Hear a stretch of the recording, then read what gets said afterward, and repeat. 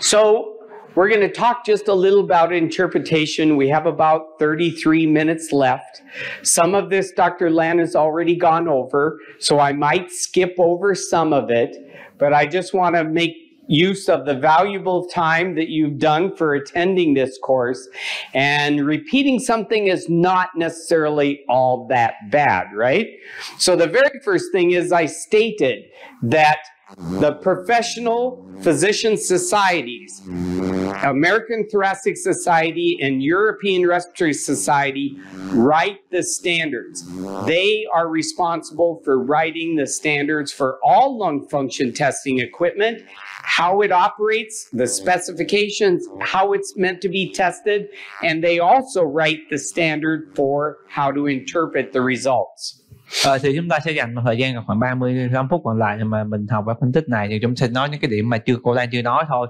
Và cái tiêu chuẩn này thì được cái Hội Hô hấp châu Âu và cái Hội đồng Hoa Kỳ khá là nổi tiếng viết về cái tiêu chuẩn phân tích này.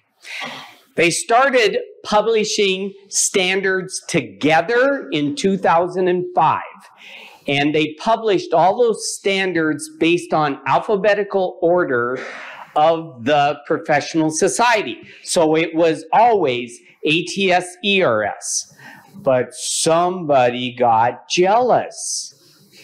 So now they come out alternating. And how does it determine who's first? Who's on first? Who's on second? What's on second, right? No. Who's on first?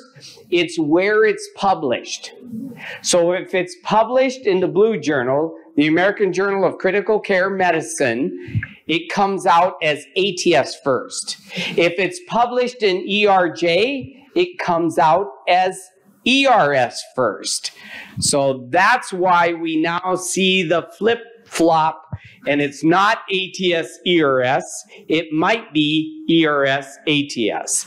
This one was published in ERJ. So it is the ERS-ATS Interpretive Strategy Technical Standard. Thì mình thấy là cái này thì nói vui thôi, chứ cái việc mà những cái guideline hướng dẫn thì hai cái hội lớn nhất thì họ kết hợp với nhau họ làm. Thì mình thấy hồi trước thì viết theo cái ABC là y tế đứng trước, nhưng mà sau đó thì cũng tranh cãi là ai sẽ được đứng tên đầu. Thì bây giờ thì cái thống nhất đó là viết trên tạp chí của ông nào thì ông mới đứng trước. Cái tờ Blue Journal của Mỹ thì Mỹ đứng trước, còn nếu mà ERS là cái tờ của châu Âu thì châu Âu đứng trước. Tại cái hướng dẫn này đó thì nó xuất bản trên tạp chí của châu Âu, cho nên châu Âu đứng trước. So it even gets cuter than that.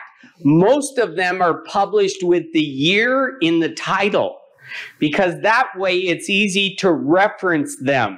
This is the 2005 standard. This is the 2014 standard. The year it was published is in the title. The problem is that now we don't know when this was published, because it actually states in several of the tables that it's 2021, but it's referred to as 2022 because it wasn't published until July of 2022. Thì mình thấy là mấy cái hướng dẫn thì thường có năm, để mình biết cái năm rồi mình xem. Nhưng mà có cái hướng dẫn này là thêm cái đố, đó là nó công bố năm 2021, và trong mấy bài báo thì những cái bạn cái gì thì ghi 2021, nhưng mà cái bài báo xuất bản là xuất bản năm tháng 7 2022. And we're struggling with the lung volume one right now because it's not going to be published until probably this fall, and it will be labeled the 2022, even though it's not going to be published till this fall in 2023. Và trong cuối năm nay thì mình sẽ cũng có cái đo cái về cái phân tích cái thể tích phổi đó, thì xuất bản cuối năm, nhưng mà coi chừng đó là đến năm công bố ở cuối năm nay, nhưng mà chừng đến năm sau 2023 thì mới có cái bản chính thức xuất bản. But I'm going to call it the 2021 because in the very first table that compares what happens in compared to the original 2005, they list it as the 2021 in the comparison in between the two of them. Nhưng mà mình sẽ thống nhất cái này gọi là 2021. Tại vì trong bài báo ghi là 2021 thì mình cứ đi, mặc dù nó là xuất bản 2022 nha. Nó hơi khác chút xíu, mấy khác thì theo năm, nhưng mà cái này thì khác. And one of the very first things that they make a comparison on is the reference equation. And they state that they want all individuals to use GLI. Their statement is, GLI lung function initiative reference equations for spirometry, diffusing capacity, and lung volumes should be used to define the expected range value in healthy individuals. Thì cái đầu tiên đó là cái khuyến cáo đầu tiên của họ trong cái hướng dẫn này đó, thì mình sẽ dùng GO2 là cái phương trình tham khảo để mình xác định là bình thường hay bất thường. So we can skip this one because we just went over it, but I am going to talk about the grading system a little bit. Not grading as far as the quality of the test, but the grading of severity and how it has changed over the years. Và chúng ta đầu tiên thì mình sẽ nói về cái phân mức độ, đó là phân mức độ mà bất thường, cái độ nặng của những cái bất thường và những cái sự thay đổi mà sau nhiều năm thì đấy là những cái phân độ trước đây, phân độ mức độ nặng, cái độ nặng của mình trước đây. So dating way back to 1986 and all the reiterations thereafter, there were only 3 categories of grading. The only one that had more was the gold because they wanted to create these 4 stages to put individuals into. But otherwise, they were only 3 grades in all the other reiterations before the 2005 was published. Trước 2005 thì mình thấy là thường là chỉ có 3 cái phân độ thôi, trừ gold thì có 4 phân độ. And in 2005, they published a 5-score grading system. They added moderately severe and very severe to the original 3, mild, moderate, and severe. And the numbers of categories and the exact cut points were just arbitrary. It was a group of small group of physicians, and they just decided that they were going to add these additional cut points when they published the interpretation strategy. Thì chúng ta thấy rằng cái hướng dẫn 2015 thì đây là cái phân độ thành 5 mức độ, nhưng mà cái mức độ mà chia theo cái tỷ phần trăm này nó tương đối là nó tùy tiện. Có một nhóm nhỏ chuyên gia ngồi nói chuyện với nhau, xong rồi giống như là uống trà đạo làm đạo, xong rồi cái tự nhiên ra phân độ này. And one of the members of the committee was so upset by it that he wrote an editorial and he quit the committee because he said there's no science behind adding these other 2 cut points of describing someone's level of abnormality. Và có một cái người họ rất là thất vọng câu chuyện này, một tác giả, và họ xin là bỏ luôn cái không tham gia cái hội đồng này nữa, và viết một cái thư nói là cái này nó không có cái phân chia này, chưa có một cái gọi là bằng chứng khoa học nào để mà mình chia những cái kiểu như vậy. So the 2021 ended up going back to just the 3 original categories: mild, moderate, and severe. They based it off of risk of death, risk of mortality. So the cut points are based off of graduating risks of mortality. Thì cái tiêu chuẩn 2021 mình thấy là cái điểm khác, họ sẽ quay trở lại cái tiêu chuẩn cũ là chia thành 3 nhóm là nhẹ, trung bình và nặng thôi. Nhưng mà lần này phân độ là không phải là tự nhiên cái ngồi nói chuyện với nhau uống cà phê nữa đâu, mà lần này họ cũng phân độ mà dựa trên cái nguy cơ tử vong để mà họ chia thành 3 cái mức độ là nặng, nhẹ và trung bình. So you really only have to remember 3 numbers. You have to remember 1.64, you have to remember 2.5, and you have to remember 4. That's it. So 1.6, 2.5, and 4 as far as the numbers to grade the severity. Bây giờ mình chỉ cần nhớ 3 cái giá trị quan trọng thôi, đó là trừ 1,65, trừ 2,5 và trừ 4 là mình coi, và sau đó mình sẽ nhớ cái này và cái này nhớ là mình dùng Z-score. Cái này mình đang nói Z-score, không nói về cái phần trăm nữa. And they actually included in the document what the impact was compared to the 5-scoring system and the 3-scoring system, the lower limit of normal, and a Z-score. And so they published this figure 7, and it essentially states that in the older population, those individuals that were older than 80 years of age, because we know that their lower limit of normal is greater than before, you have some individuals that move from mild disease into normal. Thì chúng ta thấy rằng cái này mình thấy có cái hình số 7 đó ở trong cái guideline của mình sẽ thấy họ có chia lại. Và mình thấy là đối với cái phân độ cũ, phân độ mới thì thấy là đặc biệt là cái nhóm mà lớn tuổi đó thì mình thấy là cái giá trị giới hạn bình thường dưới của họ rất là thấp, cho nên là những người mà trước đây mình phân độ là nhẹ đó thì thật sự họ bình thường đó.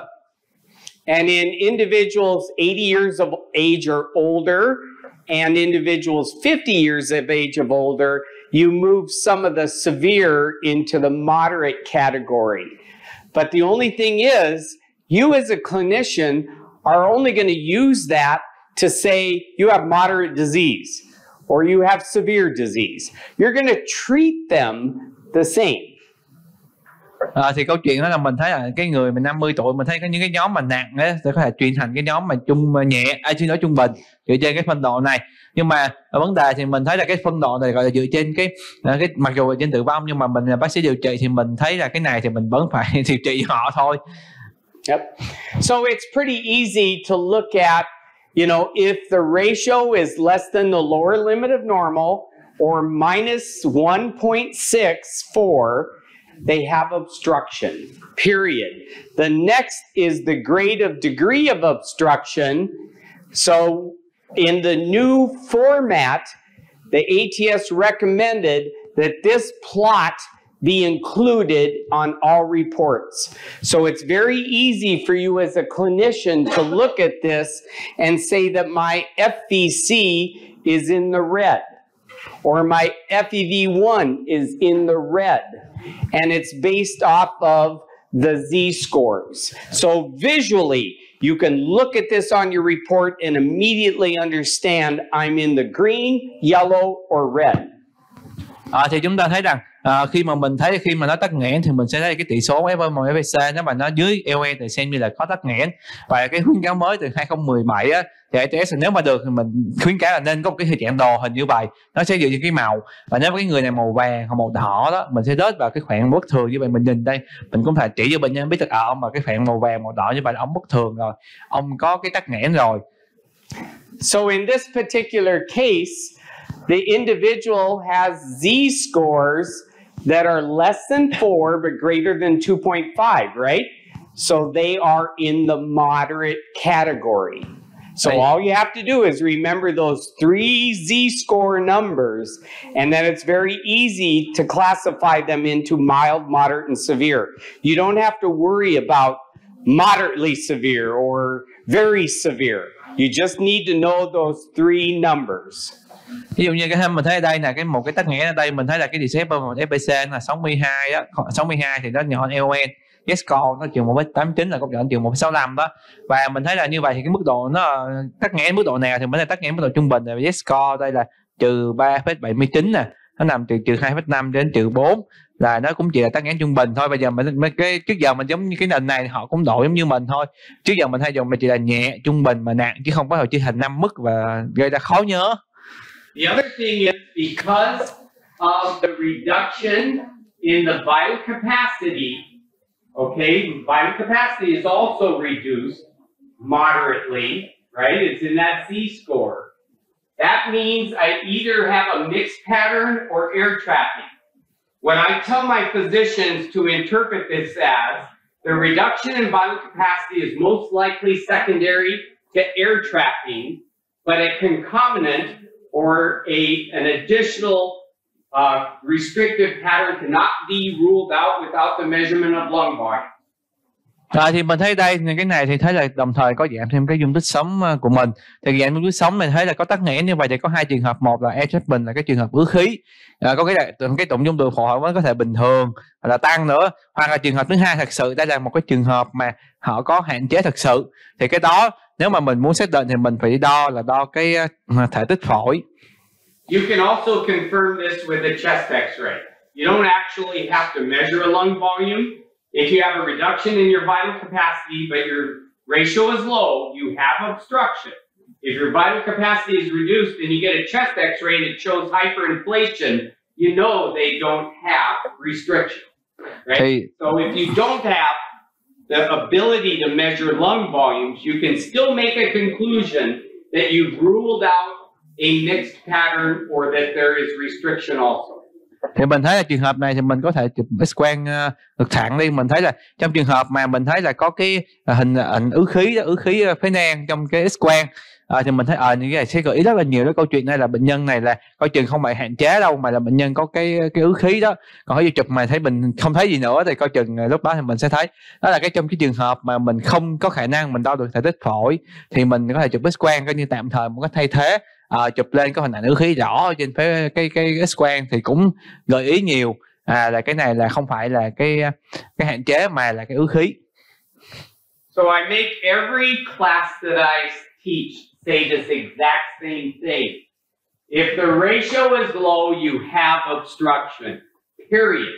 Doesn't matter what reference equation you use or anything else. If the ratio is low, you have obstruction.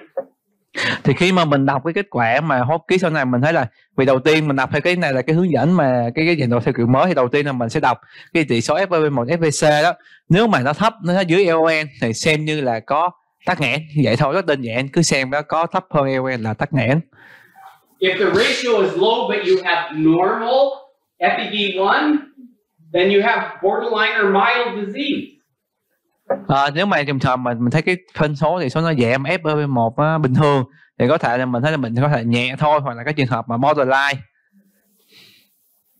So what about the quality of the test though? Just remember, you got to look at that curve first, right? So you want to look at, does it hug the y-axis or does it align with the y-axis? Does it have a peak? Is there any artifact on the way down? And does it go to baseline? And if you have all those, then you have a good quality test that you can comfortably interpret the results from. Thì mình thấy là cái việc mình phân tích thì lúc nào cũng nhớ là phải xem được cái chất lượng đo nó có tốt hay không. Thí dụ như là nó cái đường đo này nó có nhanh thẳng, nó có đi giật dịch về cái hướng mà cái trục y hay không, có định hay không, là có ho, có cái vấn đề gì hay không, và quan trọng nhất là khi mà thổi ra nữa nó có về cái bình thường hay không, hay là bệnh nhân đang thổi lại bỏ ra không thổi nữa. The obstructive pattern is one of concavity. So you can have very severe obstruction like Dr. Land was showing in some of her cases. They will always still have a peak, typically, but they all have the concavity that you're looking for. And the analogies I like to use are like a balloon. If you blow a balloon up and you let the air out right away, its elasticity is the same and it'll come back to the same size. If you blow a balloon up and you come back 3 days later and let the air out, it's lost its elastic properties. It's floppy. The neck of the balloon is floppy, and so it causes obstruction when the air comes out. Mình thấy đây là cái đường hình mà dành cho cái tắc nghẽn, mà cái tắc nghẽn trong trường hợp hand COPD á, thì cái hình nó sẽ bị hình cong cái dạng lõm vào. Lõm vào như vậy mình thấy là vẫn có cái bít, vẫn có cái lưu lượng định ở đây, nhưng mà nó bị lõm vào do cái nhu mô phổi á, nó không có được floppy, nó bị sập sình á. Thì khi mình thổi ra như vậy thì khi mình thổi tăng áp lực lên lúc đầu thì cái khí nó vẫn còn ra được á, thì ở cái khí vùng đường khí lớn nó ra được, cho nên có bánh có định. Sau đó nó bị tắc lại thì nó làm cho cái lưu lượng giảm xuống rất là nhanh và nó thành cái hình lõm như vậy. So the patterns of obstruction are many. They can look significantly different, but they all have the concavity associated with them. The other thing is, and then this is why I don't like peak flow meters. This individual here has very, very severe obstruction, but look at their peak flow. That is huge. So that's 360 or whatever. That's a very high peak flow. So that's why I don't like peak flow meters, and spirometry is much better than peak flow. Thì chúng ta thấy rằng ở đây là cái hình mà mình coi nhìn chung thì tắc nghẽn lúc nào cũng thành hình lõm như vậy, và ông không thích cái bit flow, tại vì ngay dù hình có tắc nghẽn như vậy nhưng cái bit flow vẫn rất là cao. Này thì nói chút xíu, nếu mà các bạn đọc cái hướng dẫn của Đức Show á, thì họ nói là những cái nơi mà chăm sóc ban đầu á, các bạn không có mua được không khí á, thì các bạn sử dụng ví dụ nghe âm tính thì các bạn có thể nghĩ đến COPD. Đây dựa lên trên cái lưu lượng đỉnh thì các bạn nhìn thấy là so với hô kín là một trời một vực cũng hút cái lưu lượng đỉnh kém cho các bạn lưu lượng đỉnh thôi. Các bạn thấy ông COPD cuối cùng hồi nãy là ông quá trời tắc nghẽn đó mà cái lưu lượng đỉnh của ông cực kỳ cao luôn, cho nên là tôi rất là phản đối với WHO cái việc đó. Cái việc thứ hai thì các bạn nhớ cái lưu lượng đỉnh đó là dụng cụ cá nhân, dùng cho một người thôi. Bây giờ các bạn để xuống cái đó ở cái trạm y tế, các bạn cho ai cũng thổi vô hết là rất là khủng khiếp đúng không? Là lây tùm lum hết. Nhưng mà nếu mà các bạn bị trang bị cái đó mà các bạn phải dùng cho nhiều người thì các bạn phải nhớ có một cái ống thổi một chiều, one way mouthpiece, tức là chỉ thổi ra thôi thì mới là bớt lây. Cho nói chung là các bạn đừng có mua cái lưu lượng đỉnh đó, cho cá nhân thôi. I mentioned about there is a recommendation of WHO about the equipment of the primary care. Yes. Yeah, they suggest that they must have a 5 kilometer. Yeah. Horrible decision. Horrible decision. Yeah. I always against it. Yeah. I mean, this guy's peak flow is 480. Yeah. That's huge. Huge. And look at how severe the lung disease is. Yeah. So, yep. Giáo sư Cập cũng đồng ý tôi nói cái lời khuyên của WHO, tức là horrible. So the other thing is, if the ratio is normal, you either have a normal test or you have restriction, right? So if the ratio is normal, you have a normal test or restriction, period, right? So then you assess the vital capacity. If the vital capacity is low, you have possible restrictions. Spirometry can only suggest restriction. You need lung volumes or a chest x-ray, but preferably lung volumes to define restriction. Spirometry can be consistent with, it can suggest, but it doesn't prove that you have restriction without lung volumes or a chest x-ray. Bây giờ trên cái tiếp tục ha, nếu mà các bạn thấy cái tỷ số FEV1 trên FVC mà nó lớn hơn LLN thì như vậy là người này không bị tắc nghẽn. Và chúng ta sẽ bước xuống cái đường thứ hai là chúng ta xem cái FVC. Nếu mà FVC mà nhỏ hơn LLN thì như vậy có thể bị hạn chế. Ông nhấn mạnh cái chữ có thể, possible. Tại vì nếu các bạn muốn quyết định một bệnh nhân bị hạn chế thực sự thì các bạn phải làm cái phế thần ký. So typically the restrictive pattern is tented. So they can still develop a peak flow, but they have a smaller volume. So I like to think it looks like a witch's hat, right? But the analogy I use is a very small balloon. So if you take a little tiny balloon and try and blow it up, it takes a lot of pressure to blow it up, right? Because it has high elastic properties, it's very non-compliant, right? But it creates a smaller balloon. It doesn't create a balloon this big, it creates a smaller balloon. But when I let that air out, it comes out fast because of that high elastic property. So it creates a large peak flow but small volume. Thì cái này đó thì mình thấy là cái kiểu là tắc nghẽn mà kiểu hạn chế đó, thì hạn chế mình sẽ thấy hình nó giống như cái hình cái phù thủy á, cái nón phù thủy. Thì mình thấy rằng cái nhu mô phổi của mình á thì mình nó có cái tính đàn hồi khi mà mình hít thở và hít vào, mình đặc biệt khi mình thở ra thì giống như quả bong bóng đó thì mình sẽ có tính đàn hồi. Khi mà mình thở ra nó sẽ ép một rất là mạnh và nó sẽ đẩy cái lưu lượng lên cao, thì mình sẽ thấy vẫn có cái lưu lượng đỉnh vẫn bình thường, nhưng mà cái thể tích phổi mình nhỏ thì mình không thể thổi ra dài rồi, cho nên là cái dung tích sống mình nó sẽ hẹp lại, dẫn tới cái hình nó hẹp lại và nó giống như cái nón phù thủy như vậy.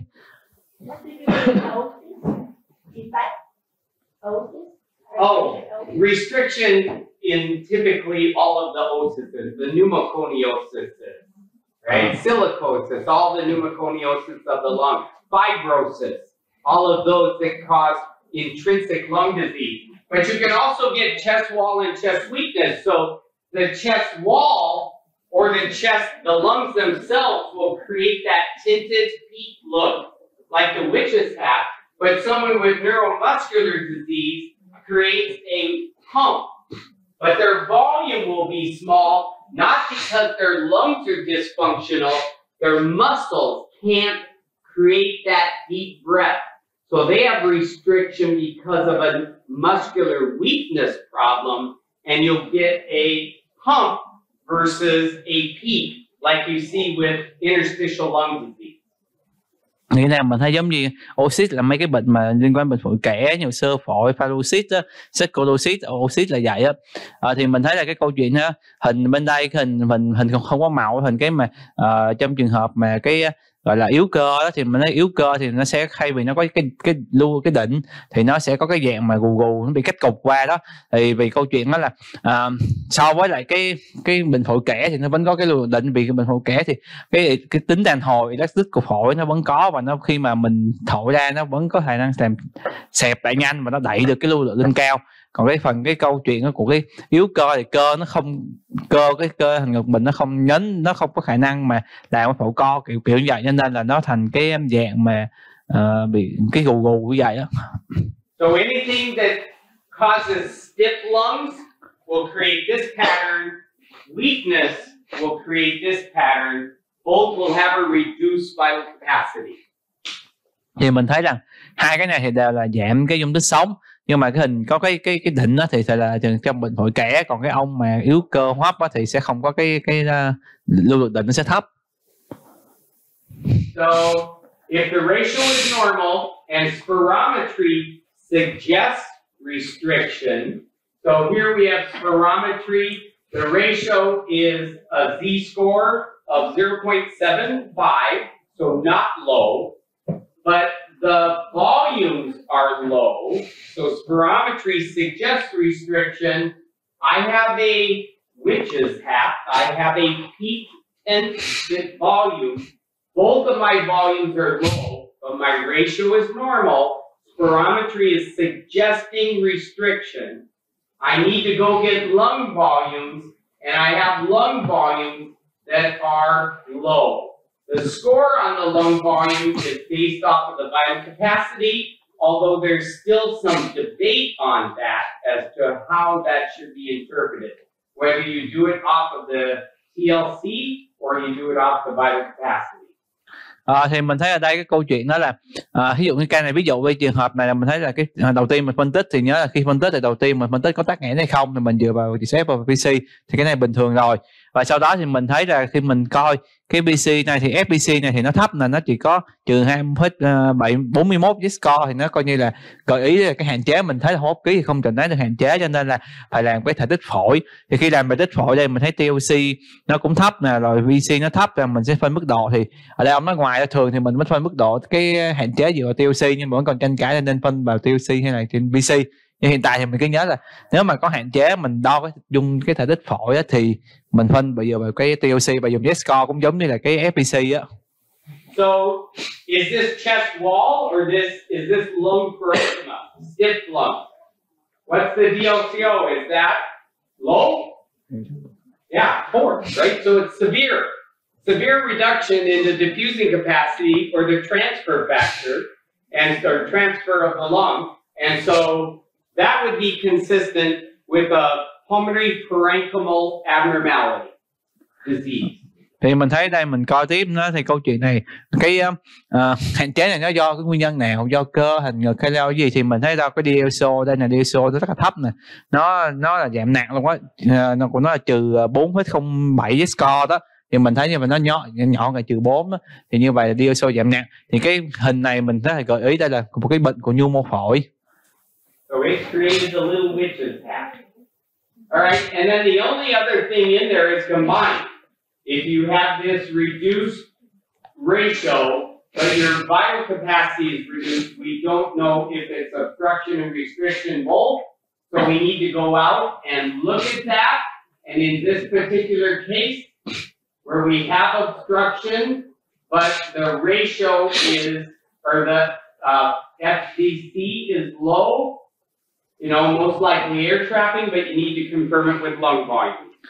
Thì mình nhìn thấy ở đây, mình thấy cái câu chuyện đó là cái phân số, cái tỷ số của mình đó thì ở đây thì nó thấp ha, Rồi cái dung tích sống thì nó cũng giảm, thì có thể khả năng này là có thể là do là cái ứ khí, nhưng mà chung mình cũng xác định là mình cũng phải đo cái thể tích phổi. And I think that's a good stop point. Và tôi nghĩ chúng ta có thể tạm ngừng ở đây. Any questions at all? Chờ xíu, 4:15 mấy thầy ra.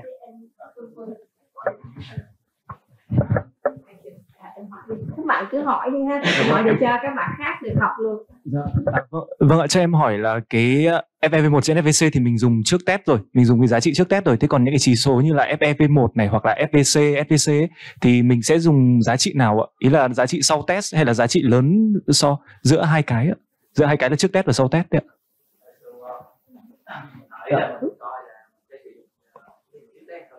Dạ vâng, có nghĩa là FEV1, FVC chắc là mình sẽ dùng trước test rồi đúng không ạ?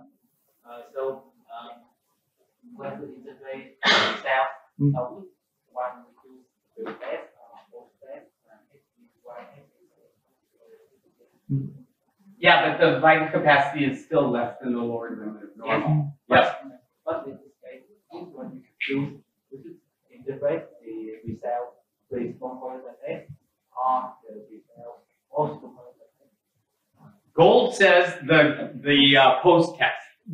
So yes, the post test.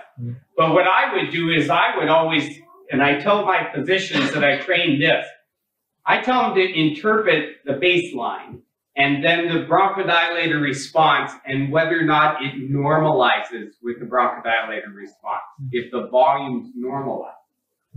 Thì cô thì nói là mình biết được công tác nghẽn thì mình nói là làm sau test, nhưng mà khi mà cái ông thầy dạy mấy cái bác sĩ thì ông nói là mình nên phân tích baseline cái trước test đó, và sau đó mình so sánh sự thay đổi sau test, mình so sánh coi là trước test nó bất thường, sau test mình dùng thuốc này cái kết quả nó có bình thường hay không. Và mình như vậy mình phân tích vừa trước test và sau test mình sẽ cung cấp nhiều thông tin cho bạn. Ví dụ như phân độ mức độ nặng ấy, phân độ mức độ nặng thì chắc là sau test đúng không ạ? Phân độ nặng thì luôn là nói là sau test đó. Sau test. And one final word, I really appreciate you attending and I really appreciate your attention to the material and I hope you found it useful. Cuối cùng mình cảm ơn mọi người đã chú ý theo dõi bây giờ. Còn có ý kiến mà test sau test không? Nếu mà các bạn đo bệnh nhân thấy tắc nghẽn, đúng không? Thấy tắc nghẽn mà có hay không có, các bạn cũng vẫn phải làm test giãn phế quản ha. Đó là điều thứ nhất. Và sau cái test giãn phế quản đó, nếu bệnh nhân hồi phục lại, không còn tắc nghẽn nữa, thì cái đó không phải COPD. Điều đó rất là quan trọng. Bệnh nhân bị COPD là sau test các bạn vẫn còn tắc nghẽn, thì như vậy là mới đúng là COPD. Và nếu là bệnh nhân COPD thì FVC, VC, FEV1 các bạn làm sau test hết. Còn nếu mà hen suyễn thì mình sẽ làm trước test. Tại cái đó nó nói thật sự là cái độ nặng của bệnh nhân đang đến với các bạn. Yeah. And one thing that we didn't cover, the interpretive strategy obviously goes into the interpretation of transfer of the lung or diffusing capacity and lung volumes and bronchodilator response and non-specific pattern and everything else. But this is a spirometry refresher, so we didn't go into those, but those are all addressed in the technical standard also. Có mấy cái điểm mà mình cũng chưa có nói đây, nhất là cái gì mình nói sáng hôm nay cũng nói rồi, những cái mô hình kiện mình phân tích là cái điểm mà hỗn hợp này nọ kia, rồi cái của cái phân tích theo Tiêu, ERS-ATS cũng giống vậy đó, thì mình chưa có nói. Thì chắc nếu mà mình có thời gian mình theo dõi thì những cái đó mình sẽ được cập nhật đó đi rất là nhiều lần mà mình bắt đầu quen với việc mình dùng cái kỹ thuật mới.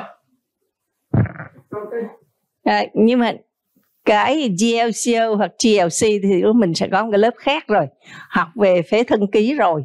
Thì bây giờ không biết SEO ở thành phố Hồ Chí Minh thì tụi tôi mở rất là nhiều lớp. Thì các bạn có thể lên cái trang web của Hội Hen, Quân hồi em chiếu cái trang web của Hội Hen lên ha. Hội Hen dị ứng miễn dịch lâm sàng, thì các bạn sẽ có thể đọc được tất cả các bài của tụi tôi giảng, với điều kiện phải là hội viên.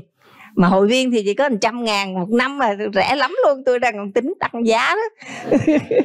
100.000 một năm thôi thì tất cả có các bài. Thì các bạn các bạn thấy rồi đó, hô hấp ký là cái chót nhất, cái bậc thang thấp nhất của thăm dò chức năng hô hấp, cho nên không bằng lòng ở đây được, đúng không? Các bạn học lên phế thân ký, tụi tôi còn làm luôn cái CPET là cái ghê gớm lắm á, Cardiopulmonary Exercise Testing là rất là cực kỳ cao cấp luôn, có cái lớp đó luôn rồi. Thì bây giờ ít nhất ra tới cái thời điểm này thì các bạn phải đọc hô hấp ký theo tiêu chuẩn mới.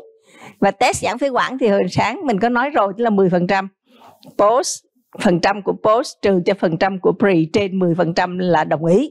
Nhưng mà ông nói là vẫn còn đang tranh cãi. Còn các cái phần khác thì khi các bạn học thì bây giờ họ đã làm tới rồi đó. DLCO đọc theo kiểu mới, cực kỳ hay, cực kỳ hay. Volume thì họ sẽ ra trong 2023. Nói chung là mình vẫn còn rất là nhiều điều để học, rất là nhiều điều để học, vẫn phải làm thêm. Như hồi sáng các bạn thấy là các bạn có một cái vấn đề mà các bạn phải rất là quan tâm giải quyết, là khi các bạn gặp một bệnh nhân bị tắc nghẽn đường dẫn khí